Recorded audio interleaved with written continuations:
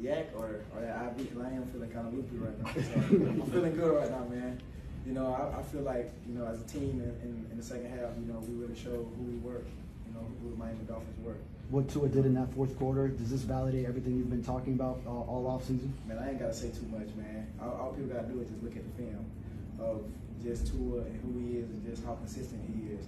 You know, that last drive that we had, you know, it really showed who he was as a leader.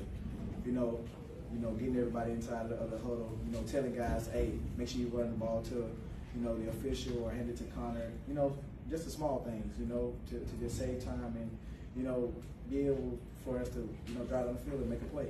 Can you describe the emotions of that last drive? Excuse me? Can you describe the emotions you mentioned in the huddle of some of this stuff, but can you describe the emotions of that last drive, 218, chance to win? Man, you know what? I mean, everybody was feeling good, you know, especially, you know, coming back, defense had, you know, defense been doing such a tremendous job in the second half, you know, against a very good offense. You know, so the offense, man, we was just riding off a high. You know, we had scored, you know, 2 straight touchdowns, you know, so we was feeling good. On that